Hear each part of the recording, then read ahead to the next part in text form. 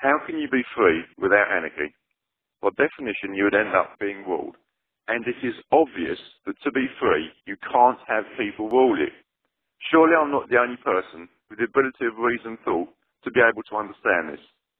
If you understand this and want to be free, at liberty, you're an anarchist. If you want to live at liberty, you're an anarchist. I say again, how can you be free without anarchy? By definition, you would end up being ruled, and it is obvious that to be free, you can't have people rule you.